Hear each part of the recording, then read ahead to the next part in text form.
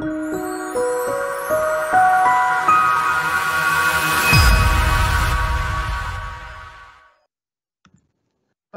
alaikum and a very warm welcome to all of you.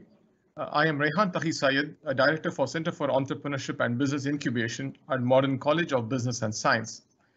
And I'm the moderator for today's event. I would like to welcome you all to the MCBS Chronicles and today's event. It is our absolute pleasure and honor to have Dr. Katarina on board, who is a research fellow at the Institute of International Politics and Economics, Serbia, and she works in Regional Center for Belt and Road Initiative, commonly known as BRI. Her research includes management and intercultural management, as well as business practice and economics in the People's Republic of China, commonly known as PRC. In recent years, her main research scope is Belt and Road Initiative and 17+ cooperation mechanism. Dr. Katarina is Deputy Editor-in-Chief of IIPE's journal, The Review of International Affairs. Dr. Katarina obtained title of Associate Professor at Faculty of Business Studies at Megatrend University in October 2017, where she was teaching several subjects which included management, organizational behavior, strategic management, and intercultural management at various levels of studies, including undergraduate and postgraduate studies. She was a director of the Chinese Center from 2013 to 2018 and the Vice Rector for International Cooperation at the same university. I could go on and on.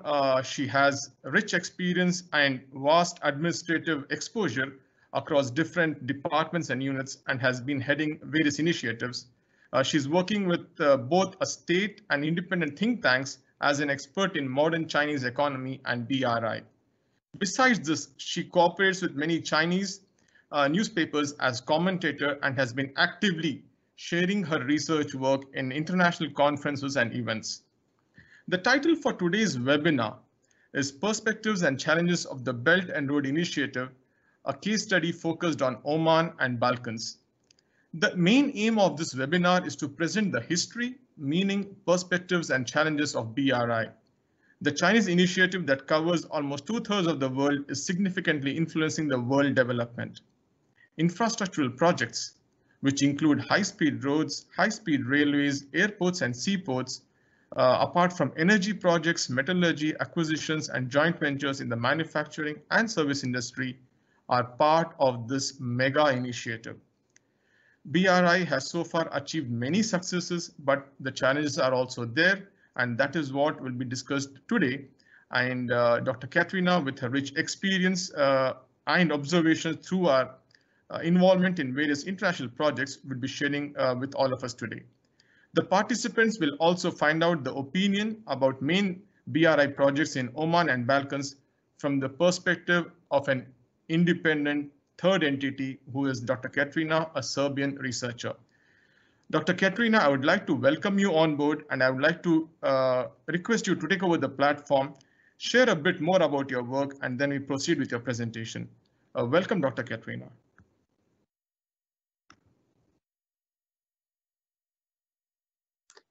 Mr. Raihan, I hope that you can hear me well. Yes. Thank you for your introduction and for the kind words. I do hope that your students and your colleagues will also enjoy today's lecture and maybe they will learn some new things about the Belt and Road Initiative they didn't know before, and maybe I will inspire some of your students to maybe pursue some degrees in Chinese economy and management practice. So that is also one of the goals of today's research. Before I start to share my PPT with you, I would first of all like to thank the management team of Modern College of Business Studies for inviting me today to speak upon this topic. And I would like to send a special thank you notes to Professor Hesham Magd for organizing this event and for inviting me to be present here today. And I would also like to thank my former colleague, Professor Ana Jurčić, for recommending me for this lecture. And I hope that her recommendation will finally result in good things and that students will enjoy this lecture. Let me try to share my PPT with you.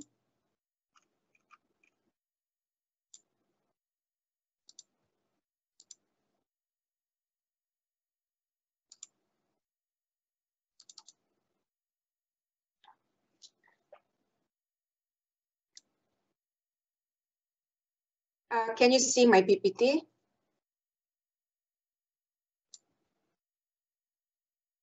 Mr. Raihan, can you see my PPT? Yes, please. Okay, thank you very much. So as you can see, as Mr. Raihan said, I will speak about not only challenges and perspectives of the Belt and Road Initiative, I will speak about two special case studies that are dedicated to the Chinese cooperation with Oman and the Balkan countries. Before I start with my presentation, I would like just to use this opportunity to say a couple of words about the institute at which I'm working. So Institute of International Politics and Economics is one of the oldest institutes that is dealing with international relations and Southeast Europe. And actually this institute was founded in 1947 by the decree of the government of former Yugoslavia.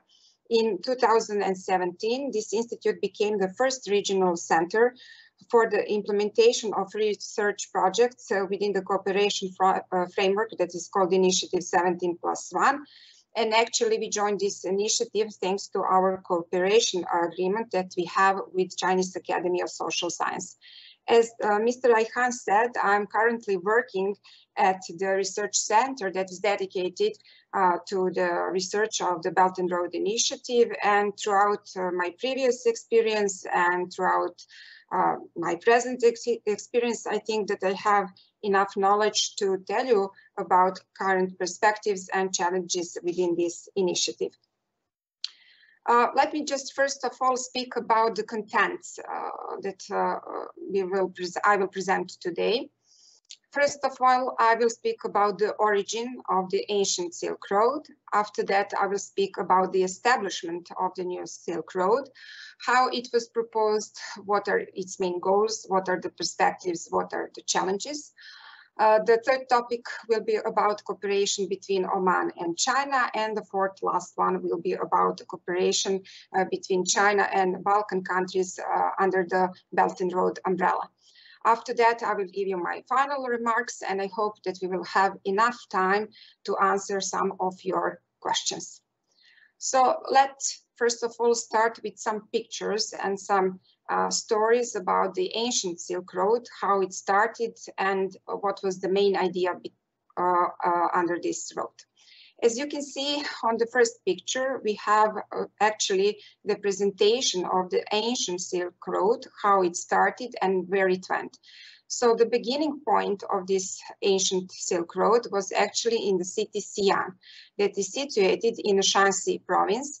And from that center, and that was actually the capital city of the Han Dynasty, 200 years BC, from that point, the road led to Asia, Middle Asia, Middle East, and it was finally reaching Europe. As you can see on two other pictures, traders from China and Asia, and of course Europe, used all different sorts of transportation sources that they could have at that time.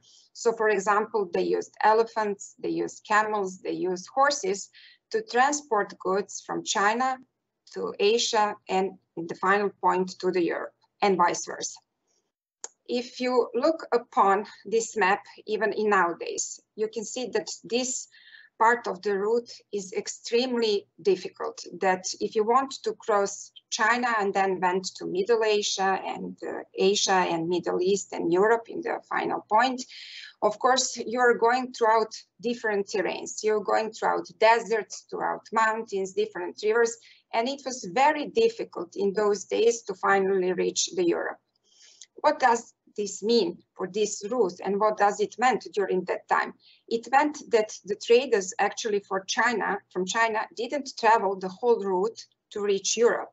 They were selling their goods to one point, and then after that, the commodities and the products that they were selling changed the hands. And then the different trader sold that goods to the second one. In the final end, it resulted in a very high prices of the commodities that are traded between China and Europe, but actually the demand for them was very high, and this was the reason why this route was so successful. So as I said, this route started in 200 years BC, and it lasted until almost half of the 19th century. So for many, many decades and many centuries, people used this usually continental route to transport their goods from China to Europe and vice versa. So what were the products that China sent to Europe, and what were the products that were in high demand?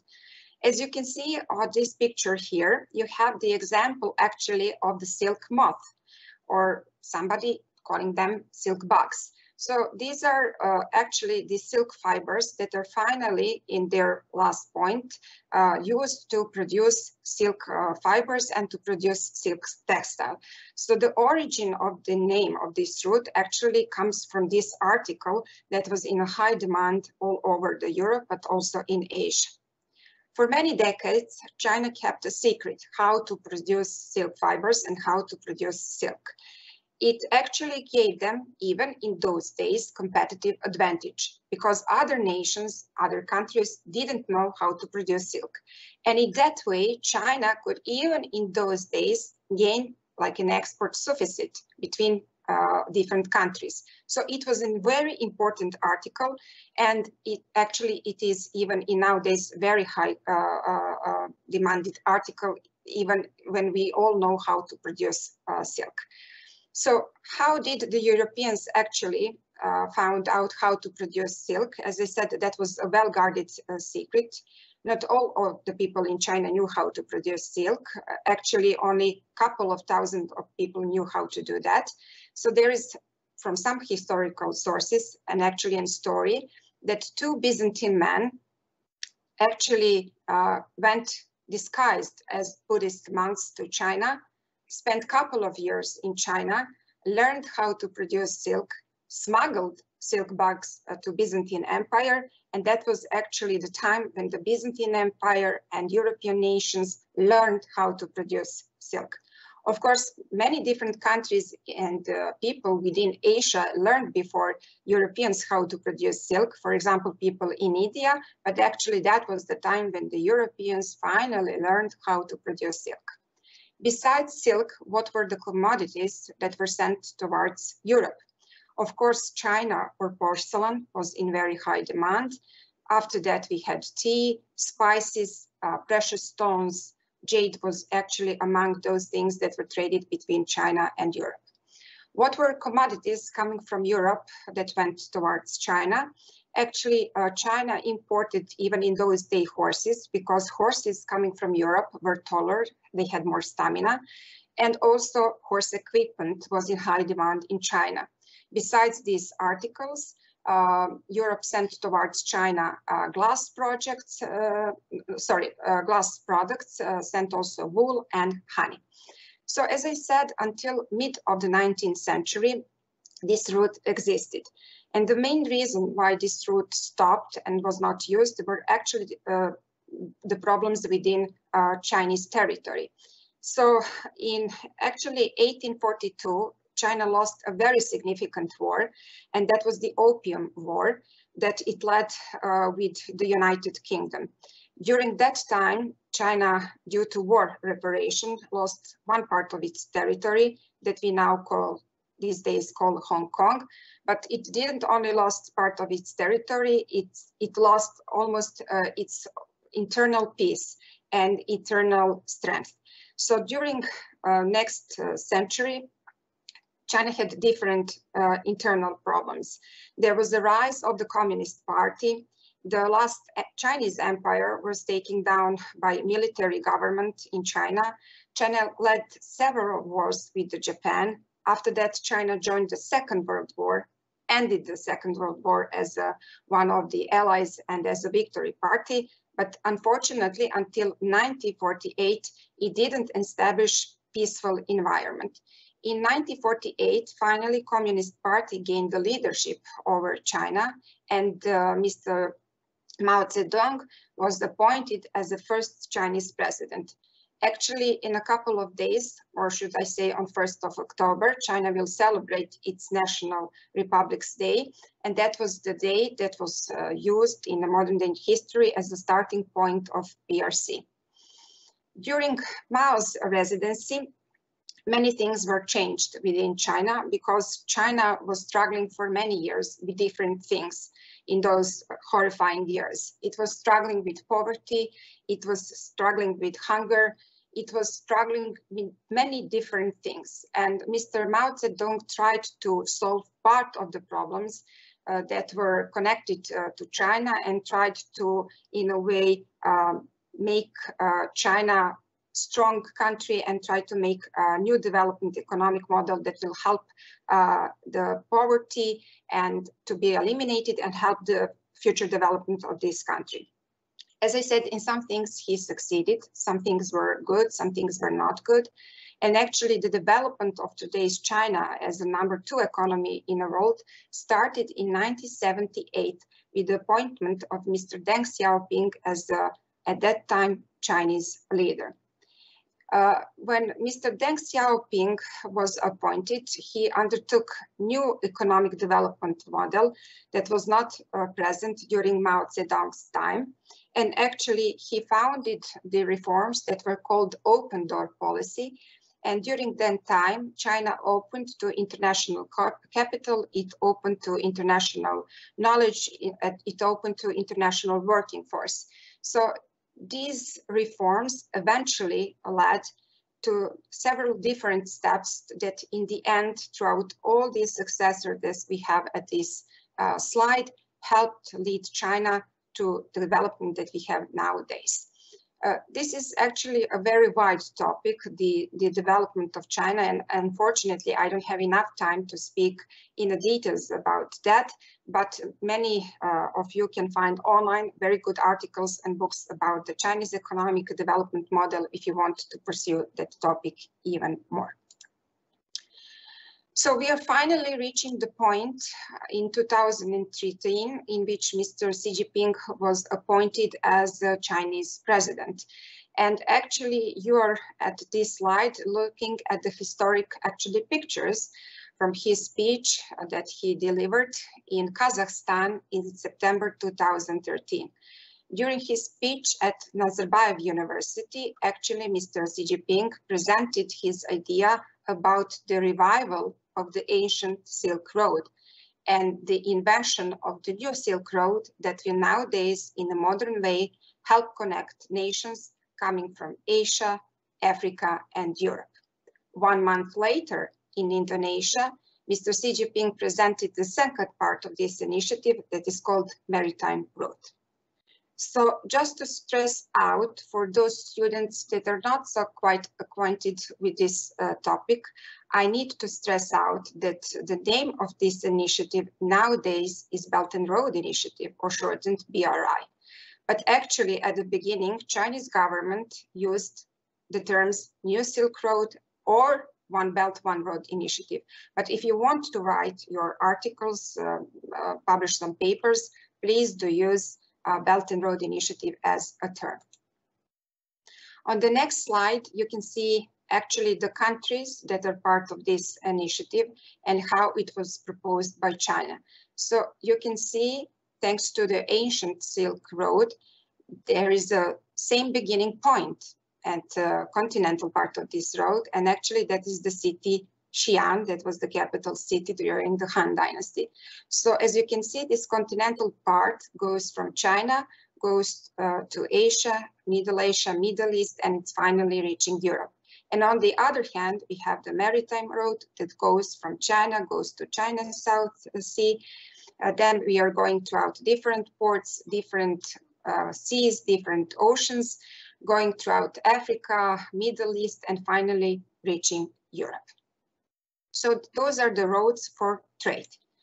But what are actually the goals of this initiative, and what is the Chinese government doing by implementing this initiative?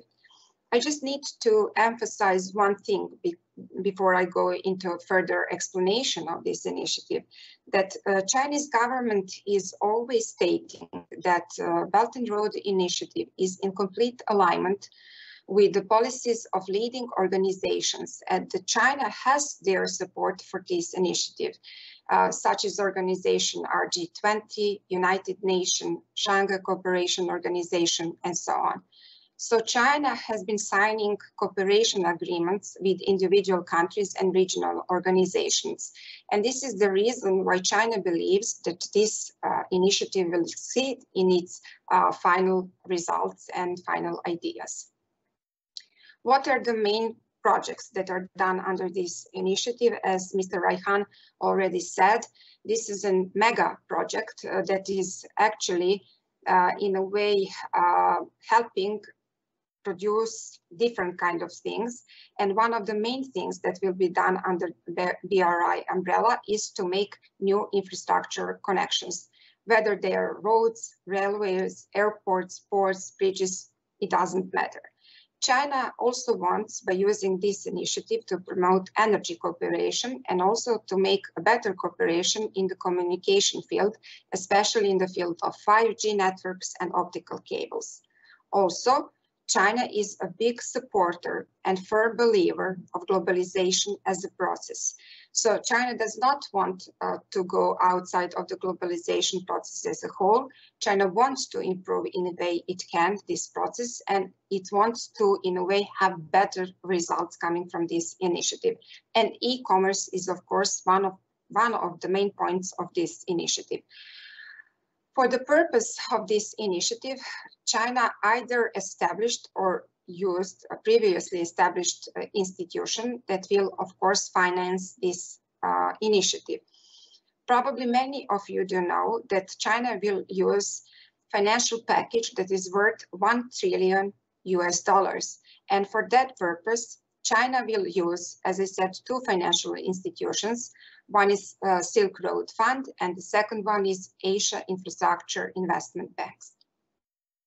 As Mr. Raihan said, nowadays more than 2/3 of the countries all over the world are participating in this initiative. According to the new reports coming from China, at this moment, we have 138 countries that are part of BRI and 30 different types of organization, international organization. So what are the projects that China is currently conducting within this initiative, and what we can say about them? Actually, it was very difficult to make this slide and to present you all the projects that China is currently conducting. And actually, it is impossible to do that. What I did try to present you the projects that are most significant ones and to which China is actually referring when they're trying to explain what is the main purpose of BRI. So as I said, railways are a very important part of the trade. And of course, many different companies and different countries do send their goods towards railways, and high-speed railways are in high demand. So actually, China is at the moment currently conducting different railways, the construction of different railways, such as railways between Jakarta and Bandung in Indonesia, between Abuja and Kaduna in Nigeria, between Ethiopia and Djibouti, and the final one is between China and Laos. Regarding seaports, China is currently constructing or rebuilding several ports.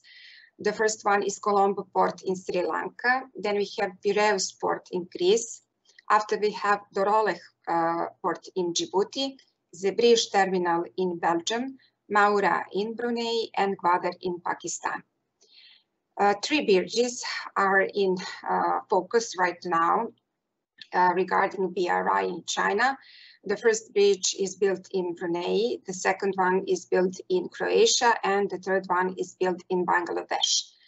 Regarding roads and highways, China at this moment already built or is some stage of the construction of more than 60,000 kilometers of different kind of high-speed roads. And actually the countries that used mainly the loans that China is offering for those projects are Serbia, Montenegro, Pakistan, Uganda, and Jamaica. China also have invested in shares leases, or expansions in several international airports, such as Heathrow Airport in London, Toulouse Airport in France, Frankfurt Airport in Germany, Tirana Airport in Albania, and Maribor Airport in Slovenia. I just chose a couple of pictures to show you how some of the projects within BRI are looking like and what did China achieve with them. Actually, Port Piraeus, that is a port in Greece, is an excellent example of good cooperation between China and the European countries. Many of you do know that in 2019, Greece had several problems that happened due to financial crisis. Of course, financial crisis was the final and reaching point in the Greek financial crisis. It didn't happen thanks to a financial crisis, everything thanks to that. But of course, that was one of the troubling things that happened to Greece at that time.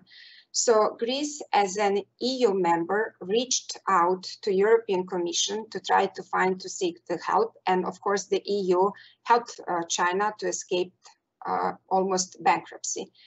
Unfortunately, that was not enough, and Greece tried to seek different opportunities in order to improve its economic development. And one of the opportunities that was presented to them was actually an opportunity to cooperate with China. So China sent its state company called COSTCO to lease one part of Piraeus port in 2000, I believe, 9. And during that time, they reached agreement that China will finance the, the infrastructural construction of this port. China will send their companies. China will, of course, give the money. And they will try to rebuild this port. And of course, Greece working force will work in this port. And actually, this was a very good example of successful cooperation, because in previous time, this port was not used in a good way. And actually nowadays, this port is one of the most important ports in Europe, meaning that this is the #3 port in Europe today. The second picture is actually a picture of the bridge Pelješac in the country that is called Croatia. Croatia is actually the neighboring country of Serbia, from which I'm giving you a lecture today and sending my regards, of course. And this is the bridge that was very important to Croatia, because actually it helped bypass and connect two divided shores of Croatia. But what was the problem with this bridge? You cannot see from this picture, but this part between those two shores actually belong to the second country that is named Bosnia and Herzegovina. And Bosnia and Herzegovina felt that this bridge will ruin its opportunities for the transportation of goods. And actually, Bosnia and Herzegovina sent a complaint to the European Commission for building this bridge. Unfortunately, European Commission decided that Bosnia and Herzegovina was wrong. They denied their appeal. And of course, the European Commission granted Croatia, as one of its members, loan to build this bridge. So actually, a Chinese state company called China Road and Bridge Company built this bridge. And actually, you are currently seeing the model how this bridge will look up in the future. One of the most controversial projects that China is conducted now is the Colombo port in Sri Lanka. Many of you do know that former Sri Lankan government had some difficulties with Port Hambantota, in which China participated in construction and of course gave the loan to the Sri Lankan government to rebuild this port.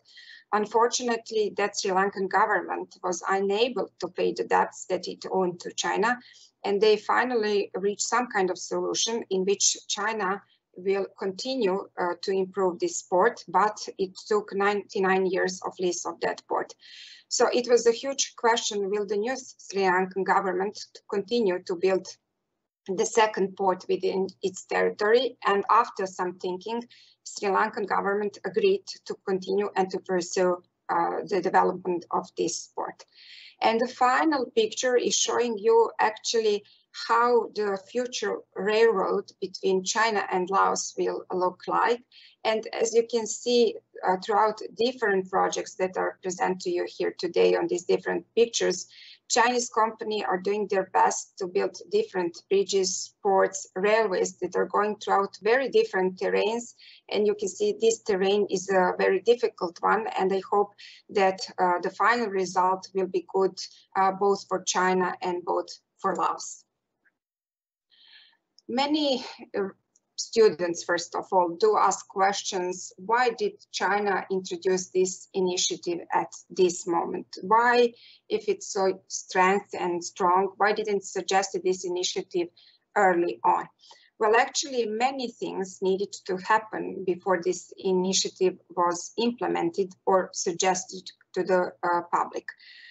First of all, China needed to strengthen its economy. And as I said, different Chinese presidents led to huge results. As I said, China was an underdeveloped country. It was a country that was developing very slowly. And with the economic reforms that Mr. Deng Xiaoping introduced, China finally started to change its economic environment and way of developing. And after many decades of double digits growth rates of GDP, China finally reached one of its goals, and China became the second largest economy in the world. And of course, whenever one country has enough money and geoeconomic power, it is also gaining geopolitical power. So that political shift of presentation of China in world environment led to implementing and suggesting this kind of initiative. Also, China used a lot of its money to invest in a military force, and by combining all these three elements together, China, of course, achieved to become a superpower that nowadays it has. Also, for many decades, China was a country that was trying to resolve many disputes that it has in its own environment with its neighbors. In some of those cases, China did succeed, and China solved some problems. With some countries, the problems are still continuing, and China is still negotiating and trying to find peaceful solution.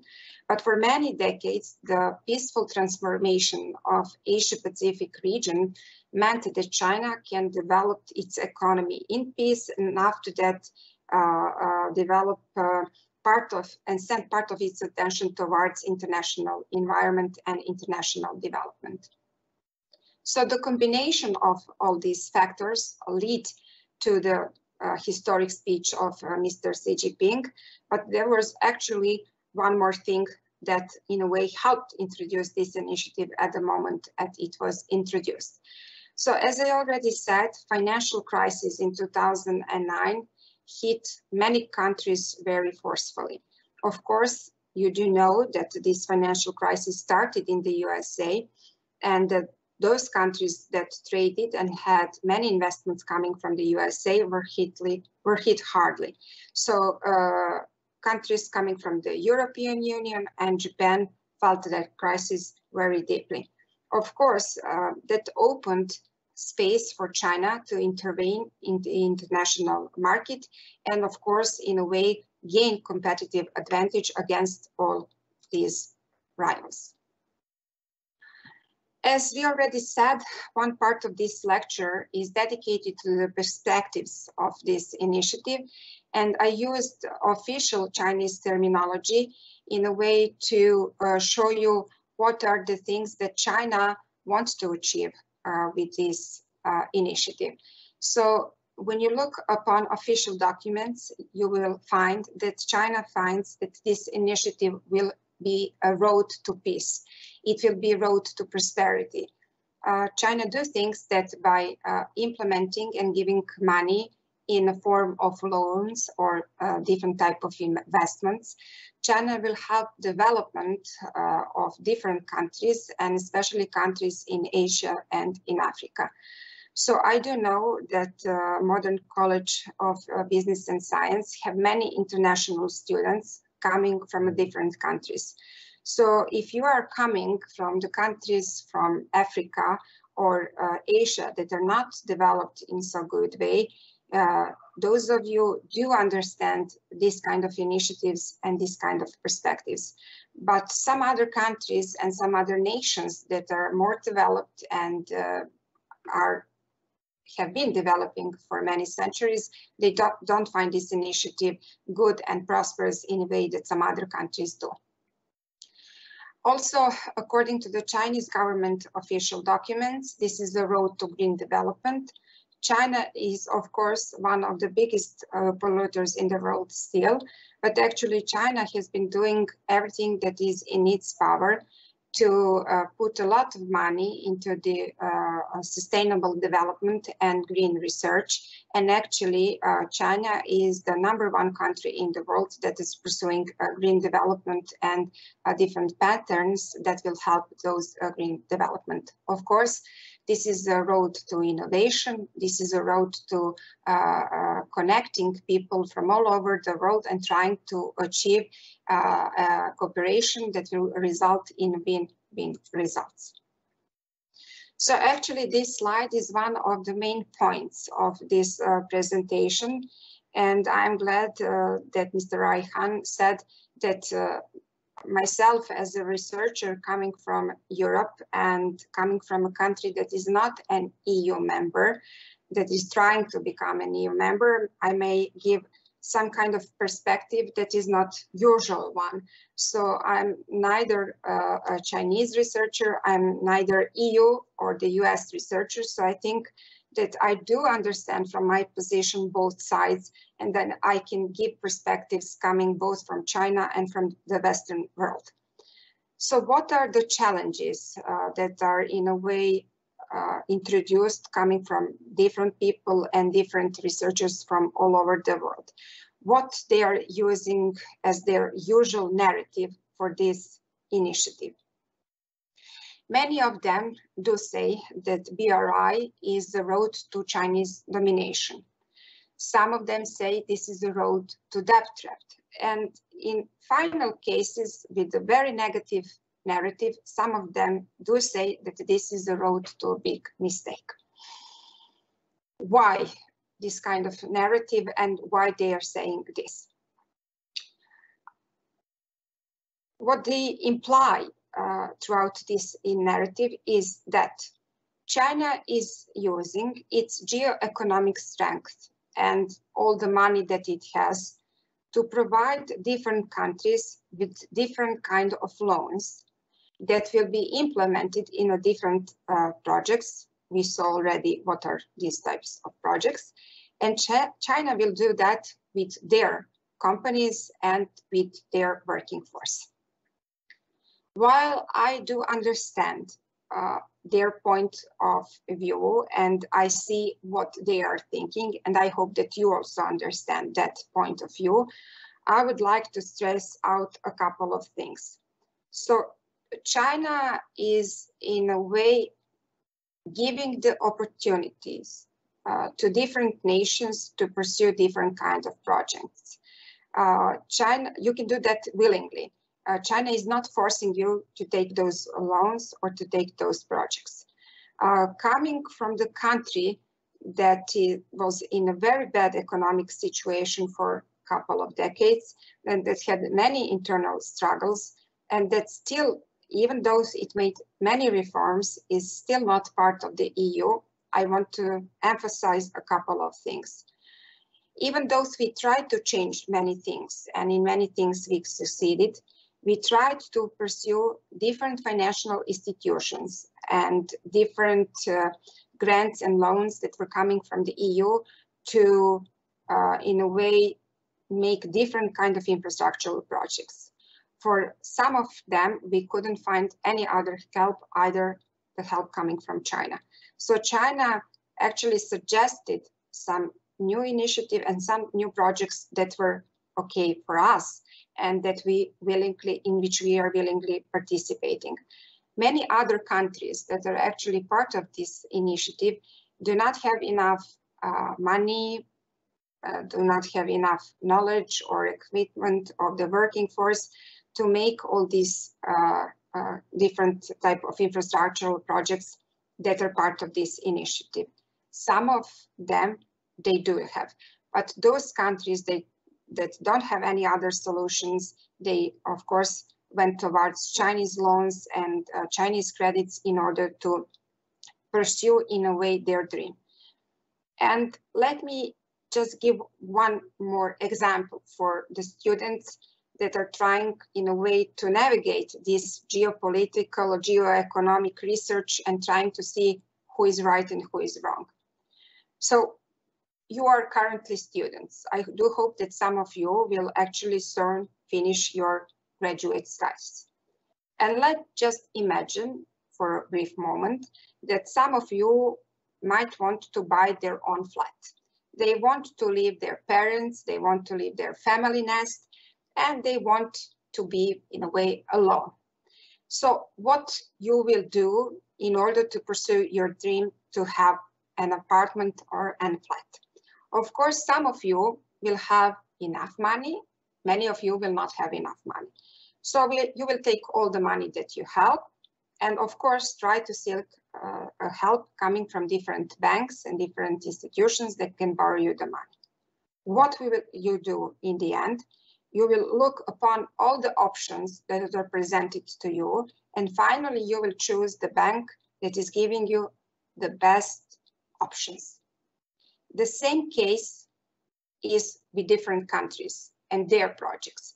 So each country needs to look upon their current situation, their perspectives. They need to see what is China offering, what are other financial institutions offering, and finally see in which way they will conduct their projects. So China is not forcing anybody to participate in this type of project. In my opinion, coming from, as I said, a country that is not an EU member, and coming from a place as a researcher that can, of course, see different kind of points coming from the western part of the world or the eastern part of the world, what are the challenges that I think are important in regards to BRI?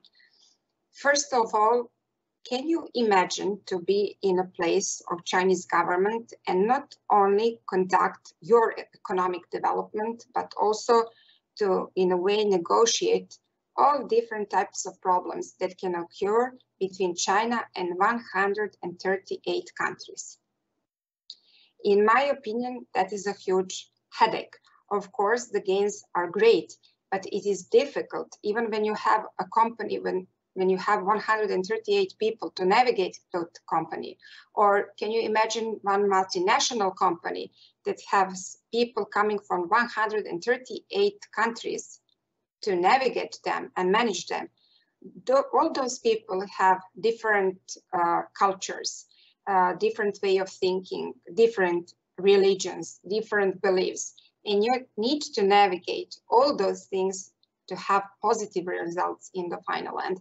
So these are the actually challenges that I think that are, of course, at the moment happening and that will happen in the future in regards to these projects. Of course, each and every country that is part of this initiative has different laws and different way of conducting business. So when China is coming to those countries and investing in them, it needs to, in a way, listen to all demands coming from the host country and adopt to them. Also, one of the things that I think will be important for the future development of this initiative is the uneven development within China. So maybe you have learned, I'm speaking now to the students that are part of this college and that are, of course, learning different things. I do hope that you did learn about the uneven regional development of China and that you do know that the eastern part of China is more developed than the western part and northern part of China. So one of the ideas behind this initiative is trying to, in a way, push the development of China from eastern part of the China to the western part of the China. And China was succeeding in that. It doesn't mean that these parts of the China are now in superior way developed more. It means that they are in a better position, but China also needs to find out better solutions for the problems that it has in its own territory. Of course, one of the problems and of course challenges that will happen whatever time it is, are the security challenges and the disputes that many countries that are part of this initiative do have. So I think China is trying peacefully and throughout different negotiations to pursue many projects, even with the countries that don't have good relations. And of course, two final points, two final challenges that will in a way affect this initiative is the external challenges and cooperation of China with the European Union and with the USA. It was planned last year to have a huge government meeting between Chinese government officials and the EU officials in September this year. And that meeting was actually in a way made and appointed in order to solve many disputes that the European Union has with China. Unfortunately, due to COVID-19 pandemic, this meeting will not happen, and we just need to wait and see how this pandemic will continue and how China and the EU will solve many issues that they have on their table. The second part of the story is the cooperation between China and the USA. Many of you do know that China has a trade war with USA that is, of course, implemented by the USA. And I think that the elections in the USA that are coming in the next couple of days in the USA will definitely influence the final trade disputes between China and the USA and how they will be solved. Of course, I think that one of the biggest challenges nowadays will be the pandemic COVID-19 solving. And I think that if we succeed in a way fighting against this disease, the soon we will recover a world economy and we will all be in a better position, and not only China with BRI. So we are finally reaching the third part of our story that is dedicated to explanation of relations between Oman and China. And I just need to point out for people who are joining this webinar and they are not coming from Oman, that China and Oman made an agreement regarding BRI just last year. So it means that all the development projects that you will see on the next slide were part of their cooperation in previous years. I need to stress out that Oman and Muscat port were actually very important link of the ancient Silk Road, and that for many decades, people coming from Oman and China had very good relationship. The relationship, especially diplomatic relationship, was improved in 1978 when China opened up its territory to foreign investments. And I think, judging by the Chinese government official statements, that China thinks that Oman is among its most important partner in the Middle East and the partner on which it can most rely on.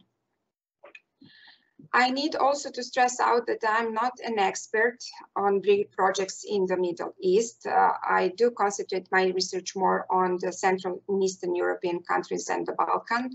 But I tried for the purpose of this lecture to look upon the projects that China has been conducting in Oman. And there are several projects that are presented here on this slide. And I think those projects will finally result in a good things. First of all, you have the picture of Al Dakhan port, and I think that port is very important for Oman in a strategic sense, because I think that Oman, like many other Middle Eastern countries, is trying to pursue different types of economic development that are not relying so much on the exploitation of gas and oil. So it means that Oman is trying to achieve different things and trying to improve its economic development by relying on different types of industries, such as tourism or food production. And I think that there are many negotiations currently going on in this field between China and Oman, how they can improve this relationship even more. As I said, this Al Dakam port is very important, and judging by the reports that I found in Oman papers and different kind of research papers, articles, there are 6 Chinese private companies, and there is actually a consortium that is pledging to invest $10 billion in this port in different kind of the projects. Also, regarding this Al Dakam port, Ningxia New Energy Technology Management Corporation made a joint venture project with Oman Investment Fund, and together they invested $94 million in solar power project. Besides this, Silnolite invested 300 million euros in the construction of sugar refinery and processing plant at the port Zohar. For me, it was then very interesting to see that actually China State Grid Corporation, that is one of the largest and biggest Chinese state companies, made an acquisition in Oman, and currently they are owning 49% in the biggest electricity producer in Oman. Besides this, China National Petroleum Corporation has extended a contract for developing an aged oil field in Oman for another 15 years, and the first contract was signed in 2002. As far as I can see from all the reports that I read and articles that I read, I think that the cooperation between China and Oman is going into the right direction, and that Oman as a country went throughout all different stages in which China is, for example, developing its relation with one country. For example, regarding investments, when China starts to invest in one country, usually it sends its state companies and trying to invest in the state company in that country. The second phase is when China sends their state companies and private companies to invest in the private companies in the host countries. And the third phase is when China sends private companies to invest in acquisitions or greenfield investments. And that is the final phase of their, cooperation. So I think that Oman is actually having at the moment excellent strategic development strategy. And I think that you can even improve more your cooperation with China under the Belt and Road Initiative umbrella. So we are reaching the final part of our presentation, and I tried, of course, I am very aware that not all the people who are joining us today do know where are the Balkan countries, where we are positioned. And I tried to put one bright yellow spot in order for you to see where is Balkan Peninsula located. As you can see, we are part of the Europe. You are here, and I'm sending you my regards. And as you can see, there are a couple of countries that are situated on Balkan Peninsula, and the names of those countries are Albania, Bosnia and Herzegovina, Bulgaria, Croatia, Greece, North Macedonia, Montenegro, Romania, Serbia, and Slovenia. This is a more precise map of the countries that are located on the Balkan Peninsula, and this is the capital city from Serbia, from which I'm speaking you today this webinar. And I do hope that after we finally succeed this pandemic, that many of you, whether you're professors or students, will visit Balkan countries. I do hope that you will enjoy your time in the Balkans. I, of course, do like my country very much, and I do like Balkan countries, and I think they're excellent countries to visit. So please, when we finally finish COVID-19 pandemic, do please come here and try to enjoy your time here. On the next picture, you have the picture of the countries that are EU members within Balkan Peninsula, and with other colors, you have the countries that are not EU members. So what is the economic situation in those countries, how they are performing nowadays? you have two tables that are in a way telling you the main information about those Balkan countries. The first table is dedicated to gross domestic product in current prices in billions of US dollars from 2010 until 2018. And the second one is even more important because it is telling you the gross domestic product per capita. So, of course, I don't have enough time, but I just want to briefly stress out that countries that are part of the EU, of course, are performing in a better way. So most developed countries within Balkan Peninsula are, of course, Slovenia and Greece, and after that, Croatia and Romania. And the countries that are least developed are Albania and Bosnia and Herzegovina. Serbia is somewhere in the middle. So this slide is actually part of my research that was published last year. And actually, I tried to see if the Belt and Road Initiative in a positive way, in fact, affected China's cooperation with the Balkan countries. And for that purpose, I used China Global Investment Tracker database. That's not the best one, but it's the only one that we have at the moment. And actually, I tried to look upon all the projects that China has in the Balkan countries before and after Belt and Road Initiative was established. Actually, that database publishes all the data about not only Chinese investments, but Chinese loans, acquisitions, joint ventures, whatever. So we tried to look upon the projects that are, as I said, above 100 million US dollars and try to see if Belt and Road Initiative affected this kind of cooperation.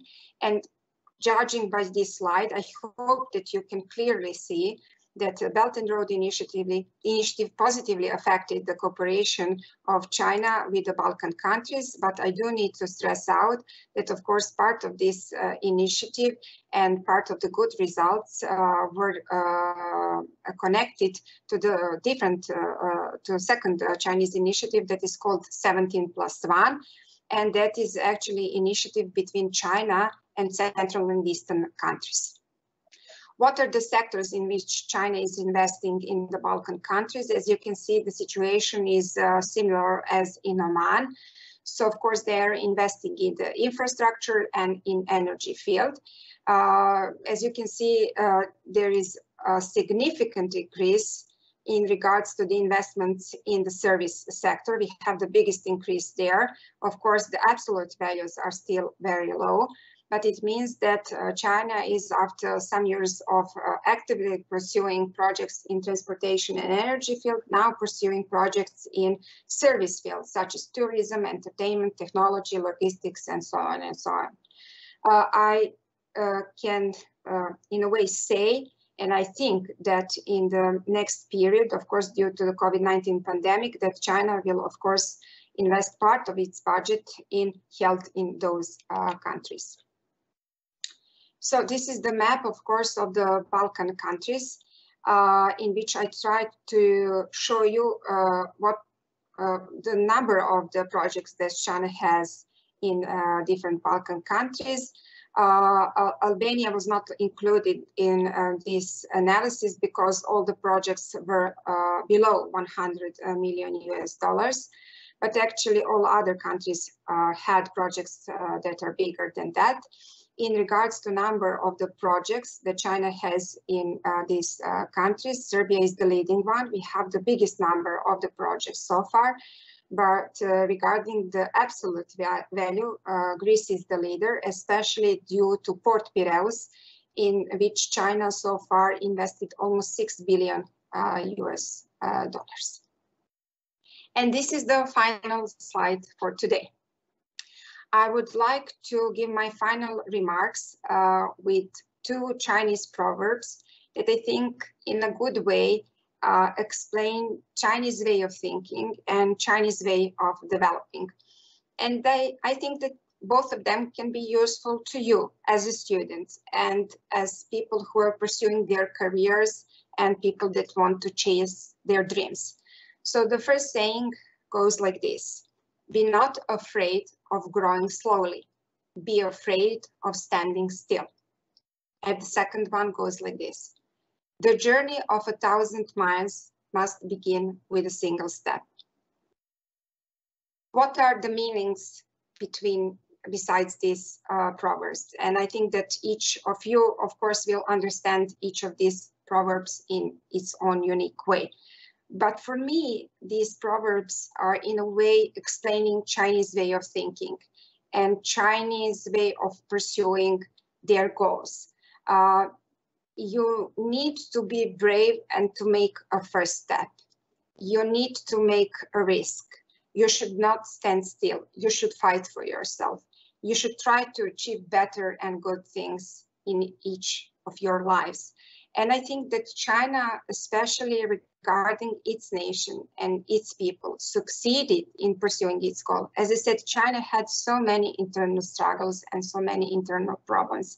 And I think that finally, even before the COVID-19 pandemic started, they did achieve many goals that they wanted to solve.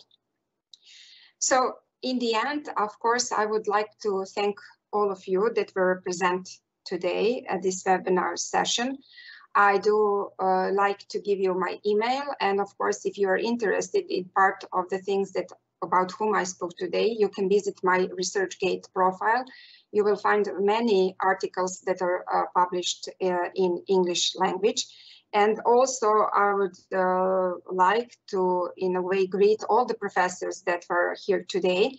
And as a deputy editor of the journal within my institute that is published in English language, that is called the Review of International Affairs, I would like to ask all of you that are dealing with international relations, that are dealing with international economics, to send us your research papers. And I hope that this lecture is actually the first part of our, how to say,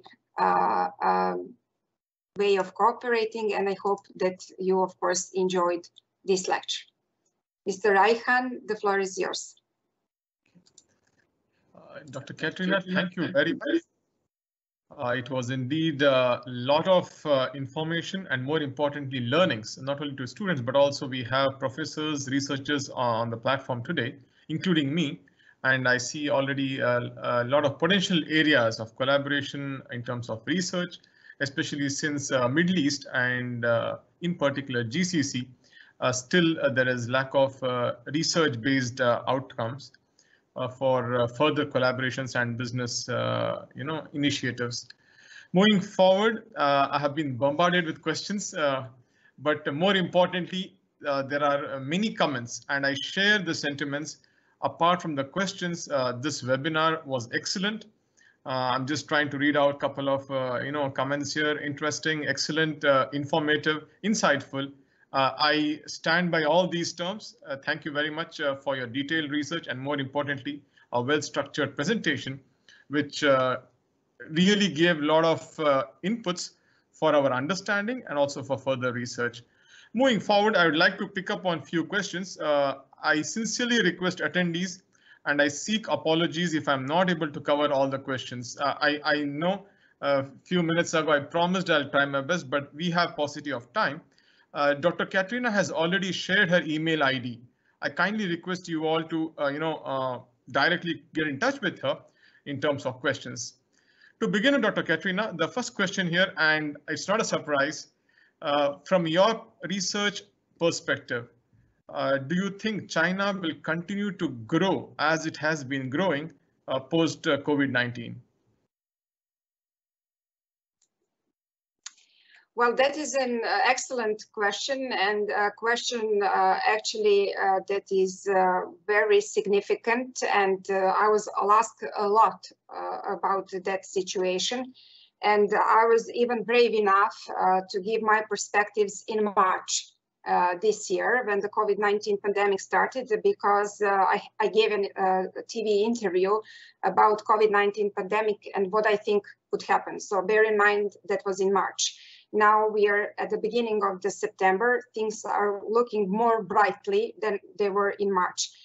But I have a different perspective, I think, than most of the people that are commenting on Chinese economic development after COVID-19. As you said, for more than 13 years, I have been dealing with Chinese economic model and Chinese economic development. But unfortunately, during my PhD studies, I was not able to go to China and to see firsthand everything that was going on there. After I finished my PhD, and after I became the director of a Chinese center within my former institute, I went to China. And when I finally went there, my eyes were in a way completely open. It means that I saw many things that I couldn't conduct, you know, by just reading articles or reading books or reading reports. You need to go to China and to experience China firsthand to understand China. Because when you go there, you can see the determination, the optimism, the hard work of the Chinese people, you know, and they have such a kind of discipline that in my country is very difficult to perceive. So we are not disciplined in that way as the Balkans. So when I finally reached China, I understood how they developed. And I think that part of the answer to your question goes in that regards. So in last 2 months, the data coming from the China are actually telling us the Chinese economy is in a slow process of recovering. I didn't look upon the data for Oman, but I can tell you what is happening at the moment in Europe. So we had a huge crash. So many of us presumed that the learning curve after this COVID-19 pandemic will be in a V letter. So you have sharp decline and then you have sharp rise. Unfortunately, that is not happening at the moment. So the crisis is deep and it is affecting everybody, you know. So it's not like it just happened in one region. It happened all over the world. And I think that China, in a way, is nowadays trying to fix everything that happened during pandemic in regards to its economics. Also, I did read the speech coming from Mr. Xi Jinping that he gave, I think, almost 1 month ago, in which he said that China will, of course, first of all, try to stabilize its own economy. And of course, due to different, how to say, shortages in chain links that we have nowadays, thanks once again to COVID-19 pandemic, China is trying to pursue its cooperation more with the Asian countries, neighboring countries, so countries that are in its region. So I think that China will use this opportunity to seek its weaknesses and to improve those weaknesses into its strength. And I am very optimistic in regards to their future development. Okay, thank you, Dr. Katarina. Next, just to summarize 2 questions because they seem to be overlapping in terms of the essence of the, the question itself. Considering GCC in general and Oman in particular, and China, they are geographically, demographically, and more importantly, culturally poles apart, even with the aspect of religion. Where do you see this partnership moving ahead? What is your vision from a researcher's perspective? So if I understood you correctly, you're asking me about the cooperation between China and Gulf countries, correct? Yes. Okay. So as far as I can see, with some countries, China has better cooperation than with some others, you know. So clearly, some of the Gulf countries are actually more, how to say, optimistic in regards to Belt and Road initiatives. Some of them are very, not to say pessimistic, but careful in regards to cooperation with China. I think that Oman actually is a good example how should you pursue your cooperation with China, because it started slowly, and then gradually it went up. It means that after some time, those 2 countries did rely upon them. They were in a way loyal one to them, and they had a good cooperation regarding different projects that didn't happen overnight, you know, and it starts slowly and it goes up. And I think, as I already said, different countries in the Middle East are pursuing strategy of development that is not so connected to the exploitation of oil and gas. And of course, in your neighborhood, you have different countries that are doing different things. I think that similar things to Oman, and sorry if I'm not completely okay with that. As I said, I'm not an expert in the Middle East, but as far as I can see, for example, United Arab Emirates have the similar economic strategy as Oman. I was lucky enough to visit Dubai and Abu Dhabi in 2000, unfortunately 2009, when the economic crisis happened. I went that month there, and I could see firsthand in that two cities how the financial crisis was affecting the economy of that country and those two cities. So I think that each of these countries in Gulf region, as I said, must make, in a way, SWOT analysis. So what are your strengths? What are your weaknesses? What are good things that you can use coming from the international environment? And what are the dangerous things that you need to put away or, in a way, skip? So as far as I can see, the cooperation is good. It can, of course, be even better. But of course, that is up to each individual countries, what kind of cooperation they want to have with China. Okay. Thank you, Doctor. Moving ahead, there's one question related to the port, Duqm port in Oman, and it connects to the point you shared about Port Piraeus in Greece. Fortunately, I was able to visit it last year when things were all normal, as we tend to call and remember fondly.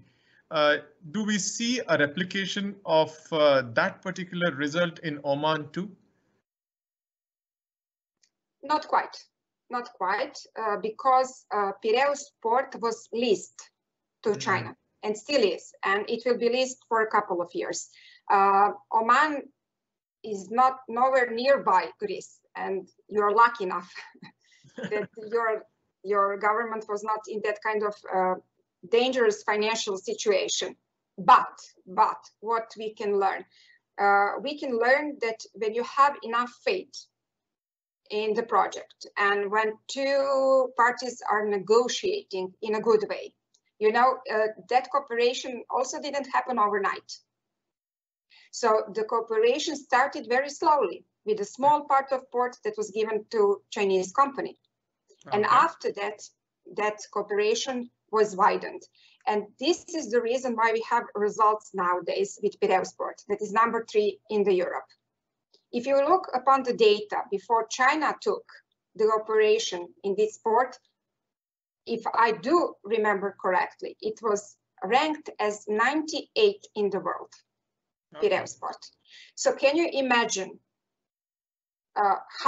in which way the functioning of this port was improved? So regarding Oman, I see that Al Duqm port is a different sort of port, and it's you have different type of projects that you want to achieve within port.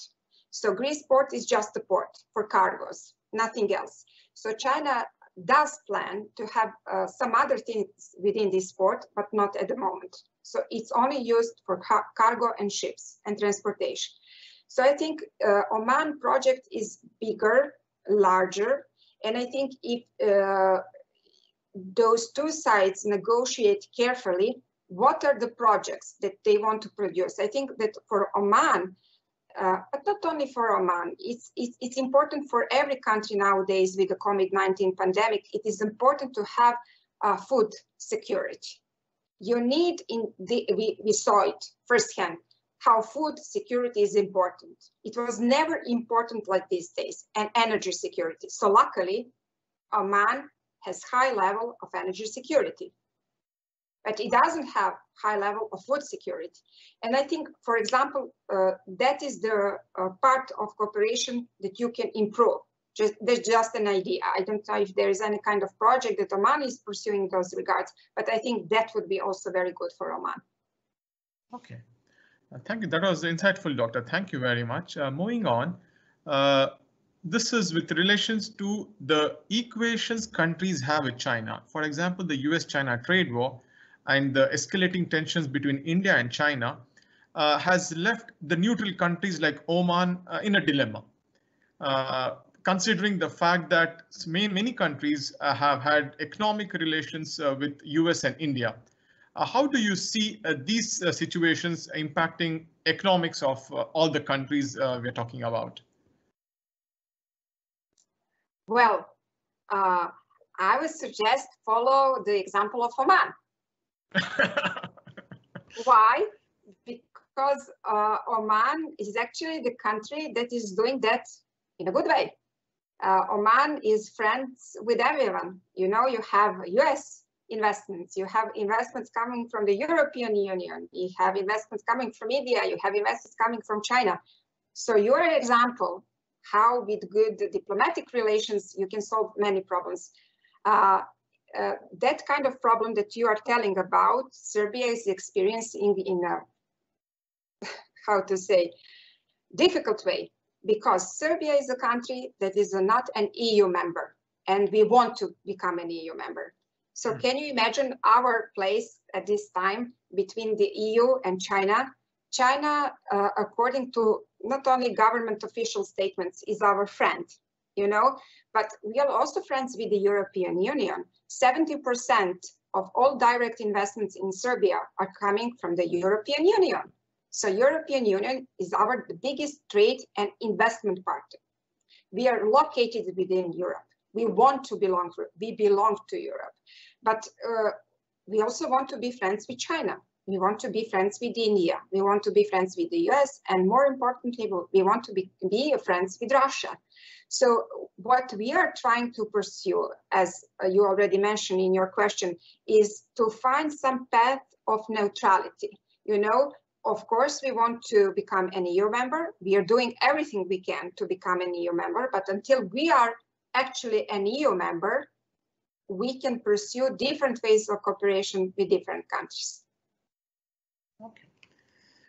Doctor, thank you very much. And that's a lesson for all of us. In fact, Oman has been a classical example over the decades, in fact, trying to maintain good international relations with the rest of the world. And I'm sure that is a good model to be practiced by different countries. Moving ahead with a couple of more questions here. What is the future of BRI?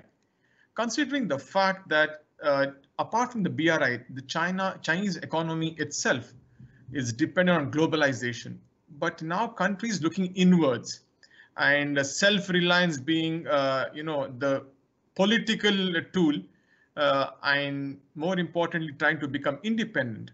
How do you see from economics point of view this having an impact?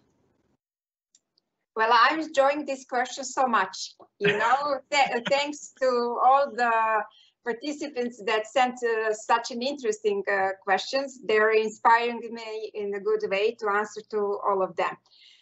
Actually, it is not, how to say, popular opinion, but in my opinion, globalization that we knew so far, thanks to this pandemic, will be changed. So even if you look pre-COVID time, the last 10 years, we had so many economic problems all over the world. And I think that each economist that I know that is dealing with international economy is trying to see if there is some kind of different model that we can develop in the future to solve all the problems. Because we saw, of course, that neoliberal capitalism and neoliberal economy is the only one that survived for so many years. Others that we pursued, such as socialists, were not functioning. We do not know how to make another one that will function in a better way. So I think that, of course, these kind of, how to say, economic development models will change. So what is the future? Not only of BRI of China, and also the self-reliance. Yes, you're correct. And not only you, but all the people that sent the questions. Self-reliance is, I think, nowadays most important. As I said, food security and energy security. Those are the two things that I think each government needs to solve out immediately. And the third one is health resources. So I don't know when this pandemic will be over. I do hope in 1 year. That is my prognosis. I'm not quite sure. I don't have any inside data, but that is something that I can see from this point of view. I don't think that all the vaccines will be ready and that we will just be immune all to this coronavirus and things like that. So self-reliance, very important. Also, what is important, I need to stress one thing. In 2019, when you look upon the level of BRI projects, the level of the investments was decreasing. And before the corona started, I think many of the economists that are following BRI thought that the level of investments for surely will go slowly down. Nowadays, when we have COVID-19 pandemic, and that is important thing in all these things that we are speaking about, I think that many countries do think what we will now do with BRI projects. Can we pursue them? If they are good for us, will they in these times when we are so weak help our economic development? And as I said, each and every country needs to make its own analysis. And the people that we either choose on the elections or appointed as government officials must be very aware of the burden that they have on their shoulders at this moment. So I do not envy them. They are in very complicated situation, but of course they're on those positions because they can deal with those kind of problems. So I think that in this year, we will for sure see the decrease of BRI projects, level of investments, for sure. I don't think that we will have a decrease of trade because as far as I can see, the numbers went sharply up after May and also after June. So I think that trade will recover. Not all the investments will be so strong, but I think as soon as we finish with this pandemic, that China will of course try to pursue even more goals within this initiative and that it will put more money into different kind of projects. Okay. Thank you. Doctor, I know we have already taken a lot of your time, beginning with our pre-live session, then the live session. One last question, if you can permit me, please. This question is regarding what can Oman as a country take away from the Chinese development? Your core research area has been BRI, but you have been a competent authority with regard to Chinese economy. 3 takeaways which Oman can adapt from the economics point of view moving forward with 2040 vision, which focuses on economic diversification and moving away from oil dependence. What are the 3 main areas or initiatives which Oman can replicate with the tweaking into local context? Well, actually, I will sum that up in just one word. And I think it's in a way good for Oman and that I think my country needs to pursue because we were pursuing that kind of model in former Yugoslavia and it proved very successful. Unfortunately, when we went from socialist development to capitalist development, we completely forgot what we learned in the previous times. And that is not good. You need to learn from your previous experiences. So strategic planning, and once again, strategic planning. So if you look upon the history of Chinese development, you will see that China made its success thanks to strategic development and strategic plans. So each plan lasted for 5 years.